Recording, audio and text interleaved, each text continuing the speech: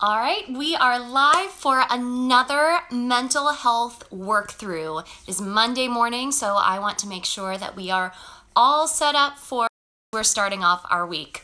We had a couple technical difficulties, so we're starting a little bit later than normal, but as you're joining, and I see people joining in, let me know where you're coming from, where you're tuning in from, and also, just for a little fun this week, leave an emoji that describes how you are feeling this morning.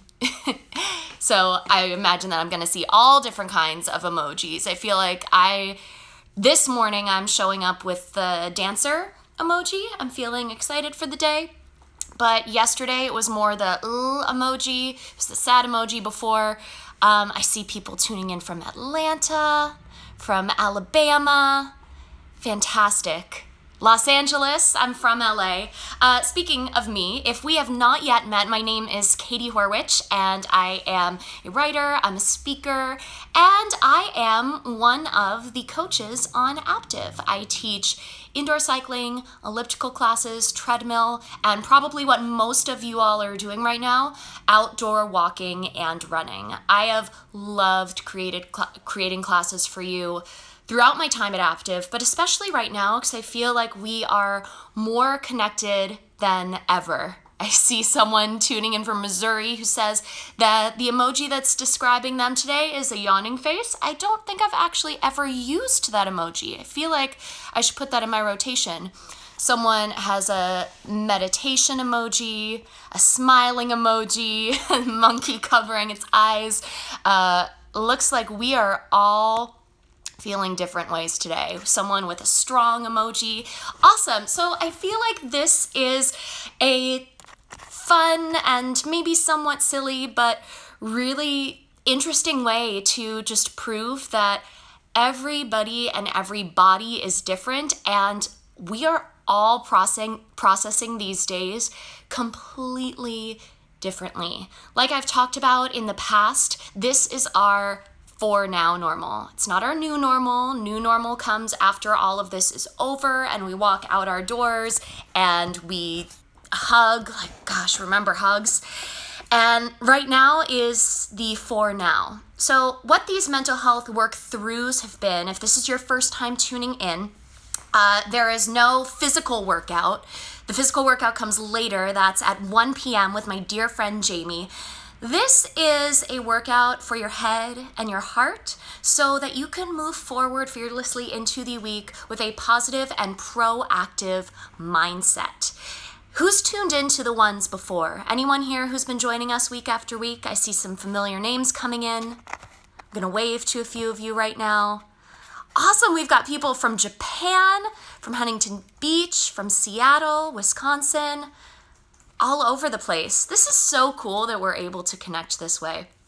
So if you've tuned in before, you know that this is an interactive experience. So if you already have a pen and a piece of paper or a notebook or a journal, you are already ahead of the pack. If you have not gotten one yet, go and get one right now, and if we start before you're back, no worries. This is going to be up on the Aaptiv channel for the next 24 hours, and then most of these have been uploaded to our Aaptiv Instagram or our Aaptiv YouTube. So you can go to Aaptiv Live on YouTube, and you can see not only the past mental health work-throughs, but you can see all of the different workouts that all of the other fantastic coaches have been doing during this time. So if you've been tuning in, you know that we have talked about everything from navigating your emotions and fear to getting all of the thinks that are up in your brain. If you're like me, you have a lot of thinks on a day-to-day basis, getting those down on paper and doing something positive and proactive with them. Today, I wanted to go back to a little bit of what we were discussing in the very first mental health work through, and that was all about creating structure and creating routines. And I wanted to go back to it today because I realized that this is week 4 of our mental health work throughs, and a lot has happened since then. And more than that, For us here in New York, this is beginning week 6 of quarantining and staying at home. And some of you have been doing this for way longer than us. So just like those emojis were showing and proving, we all are coming at our days with different feelings, with different thoughts, with different emotions. And while I truly believe that we should not be putting pressure on ourselves to be hyper productive, hyper proactive, hyper driven during this time. The lighting is kind of weird in here. That's okay. We're all figuring this out together. While I do believe that it is important to be allowing ourselves grace and space during this time to think and feel exactly the way that we show up with during the day and move through it at the speed we need to move through it, I am also someone who loves structure and routines, and sometimes just creating something, whether I stick to it verbatim every single day or not, that can help me feel a sense of self-pride, a sense of accomplishment, and it can give me a roadmap that I know I have at hand when I'm ready to utilize it. Does this all make sense? Cool. So if you have your pen and your paper, I would love for you to turn to a new page. And we are going to create what I call in my own life, my daily protocols. Now, I was on a podcast recently and people asked, it was a group podcast, and people asked what the other people were doing to create structure and routines. Now, I've been working from home on and off for the majority of my adult life, and maybe some of you are in the same boat. So in some ways, it might be an easy transition or an easier transition for you right now to be working all from home. But even if you are someone who is used to this being your office, there's a really good chance that there are aspects of your day that have changed drastically, whether that is, going out and getting a coffee from your favorite coffee shop, or going to the gym and seeing your gym buddies there as you're plugging in your Aaptiv workout, or maybe you are at home with a roommate or partner or kids that you're not used to managing space as a collective unit. So no matter whether you have been working from home for a really long time or this is your first time, I hope that this can help create some structure for you. So what I would love for you to do is I would love for you to write down, there we go. I would love for you to write down ideal / awesome workday looks like this. So my ideal awesome workday looks like this. And I would love for you to think back to 5 weeks ago, 6 weeks ago, 7 weeks ago, 2-3 months ago, and think about what did your most awesome workday look like?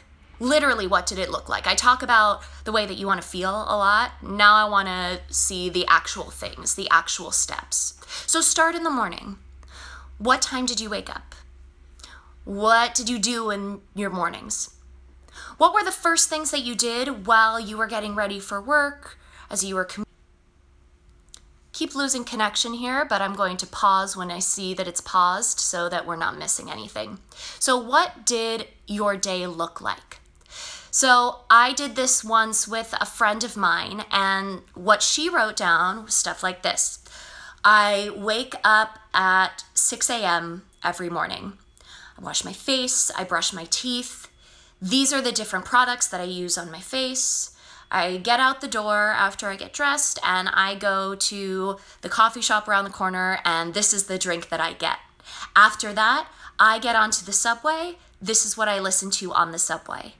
And then she said I get to work, and the first part of my day, so I would love for you literally to do this like hour by hour. She said from about 9 to noon, I'm in meetings and I'm on the phone and I'm in the office interacting with other people. Then after that, I have my lunch break. This is what I do on my lunch break. Then the next half of my day is all about pitching projects. It's all about thinking, writing, doing analytics, stuff like that. And she said, usually I wrap up the day around 5:30, 6, and then I will go to a workout class at the gym after that. Then after that, this is what I do. This is how I wind down, all of that. So once you have everything, I would love for you to look at your day and look at the common themes. So I feel like we've talked about this before, extroversion versus introversion. Doesn't necessarily mean that you are super, super gregarious all the time to be an extrovert. It doesn't mean that you're super quiet all of the time to be an introvert. Extroverts typically gain their energy, recharge their battery or charge their battery up by interacting with other people. Introverts, on the other hand, charge their battery up by being alone. Now, there is something called an ambivert where you are equal parts both. If you want to learn more about this, I have a podcast about it, the Women Against Negative Talk podcast. There are also a billion articles written on the internet. You can Google it after this. But what I found was interesting when I did this with my friend is that the first part of her day was filled with people. And again, this is an ideal work day. So I said to her, do you like that? Would you consider yourself an extrovert? And I knew I considered an extrovert. She said, yes, totally. So the beginning of her day involved other people. What she was doing before this was she was interacting with people later on in the day, and she found that she was so drained. So what we did is we created a protocol for her. I call these my daily protocols. You can call this your routine. You can call them blocks. So from 7 to 9, that was her morning protocol. And that involved the skincare routine, that involved making herself a version of the coffee that she would get, listening to the music or the podcast that she would listen to before she was going to work. And then the next part of her routine, 9 to noon, that was her people protocol. So that was where she was going to gain the most energy through the day if she was interacting with other people. That's when I suggested she take the most of her meetings if she could. That's when I suggested that she had phone catch-ups with friends if she was able to. That's when I suggested she had Zoom calls or FaceTimes, and she had that person-to-person interaction so that she would have energy in the rest of her day. Then we recreated that. So from 12 to 1, there was her lunch routine. And then from 1 to 5:30, actually, pause, 1 to 4:30, that was her work protocol. What did we call it? That's what we called her internal work protocol. So that was all of the internal work, the thinking, the analyzing, the writing the emails, the pitching. And then the reason why I said pause and I went back is because that last hour, I built in a wrap-up protocol for her. So that last hour was her time to look at what she had done throughout the day and say, is there anything that I need to wrap up from my day? Then after that, she said that she actually loved working out after work. So I said, amazing, keep that. If you loved it before, there's a really good chance that there's a reason you loved it. And from 5:30 to about 7, because I gave her some room to change into her clothes, to get her home gym set up, that was her workout time. Then after that, it was her wind down evening protocol of mimicking what she would do in the evenings before this For Now normal. So cooking dinner or any phone calls that she would have, anyone that she would catch up with, any TV or movies that she would watch, books that she would read, all of that. So that was hers. And I wanted to give 2 examples of this because we are all different. For me, she's an extrovert. I am an introvert. And if you've listened to my classes, you might be like, what are you talking about? I feel like I know you better than you know you, Katie. You are so extroverted. I have qualities of my personality that are extroverted, but I am an introvert. I recharge from the inside out, and I feel the loneliest actually when I am around a lot of people for, you know, a prolonged amount of time, and all of us are different as to what prolonged means. So I found that when I first started working from home, and I transferred my work environment from an actual office to my home, I was kind of all over the place. And I found that a lot of my calls and things that I was scheduling, I was doing earlier in the day because I was told by, you know, somebody else who this worked for them, that I should schedule the bulk of my meetings and obligations towards the beginning half of the day so that I had the rest of the day to do my work. That is not what worked for me at all. And so I looked at my day, I looked at where I got my energy and what I would consider an awesome work day would be. That would involve getting my workout in the morning. I'm not an evening exerciser. That would involve the classes that I taught that were midday class, that, or like 10:30 to noon, that transitional class where I was starting to interact with people. And then I did a ton of internal work for hours at a time. Then after that, I had really great meetings to end the day, and then I would start to wrap up. So the protocol that I created for my introvert self looks like this. From 7 to 9 a.m. That is my couples protocol. That is the protocol that I have with my husband, Jeremy, where we listen to jazz music in the morning, where we drink coffee, where we sync our calendars for the week, where we read the news together. It's a protocol to connect in the morning. After that, from 9 to noon, and again, this is different for everybody. So 9 to 11 to noon, that is my mental morning protocol. So that is the time that I use to journal, to write for my own creative expression. That's the time that I work out, where I gain my energy. That's the time where I sit and think, sometimes for a couple hours at a time. And toward the end, it is not a coincidence that I've been doing these mental health work-throughs at 11 a.m. and why I've been doing the lives on my own channel around 11, 12, 1. It's because that was the time before that on my best days I felt like I was transitioning and I had gotten the energy that I needed to interact with other people. Then after that, from 12 to 4, that is what I call my power protocol. That is where I grind and I hustle and I do my work and I do it the best. Toward the end of that, that's where I try and schedule meetings. And then from 4 to 5 or 4 to 6, that is my wrap up protocol. That's when I start to wrap up the things that I've been doing throughout the day.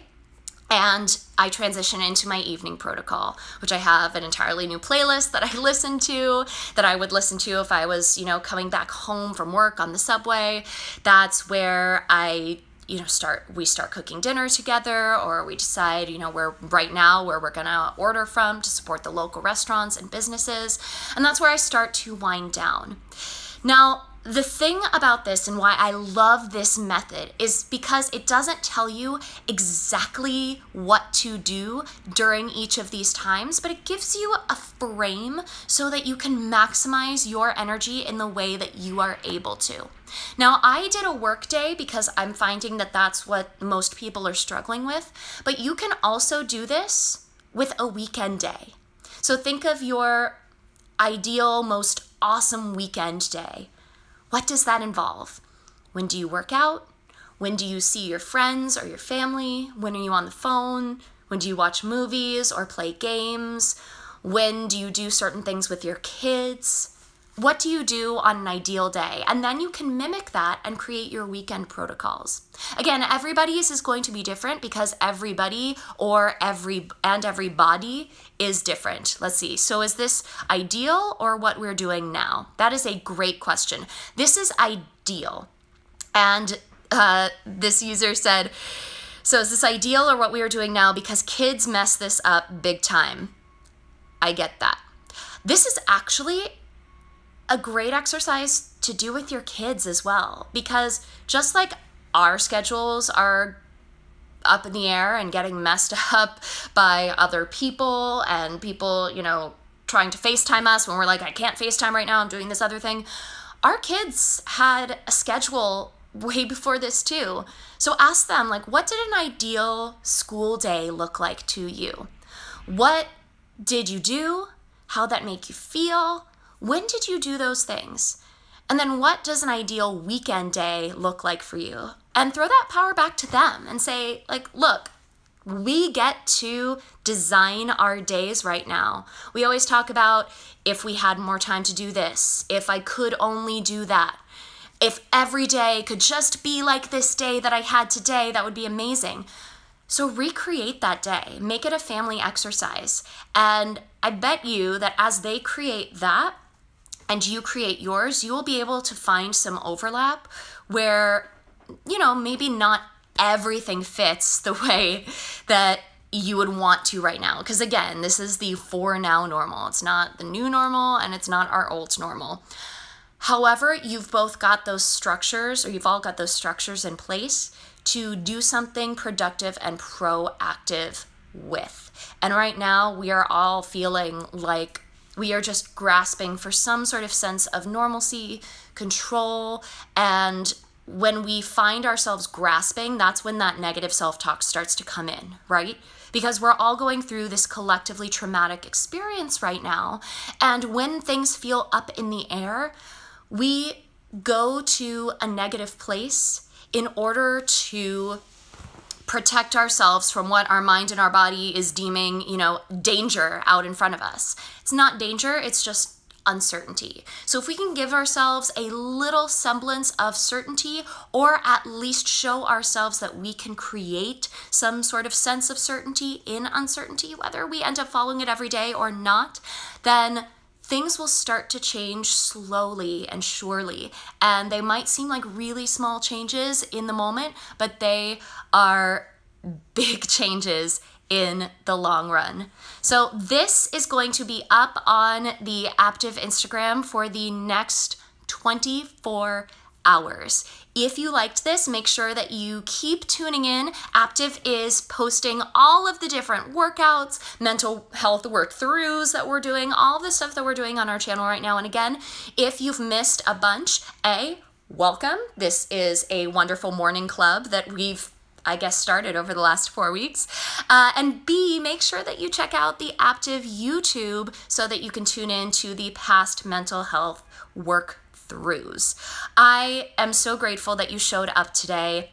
You have become one of my favorite ways to start off the week. I'm so grateful that we have this community. Make sure that you're following me at Katie Horwitch, and make sure that you're following all of the other trainers too, because they're doing some amazing things over on their accounts. So thank you, thank you, thank you so much. I adore you. Move forward fearlessly, spread the good word, and be the you know you're meant to be.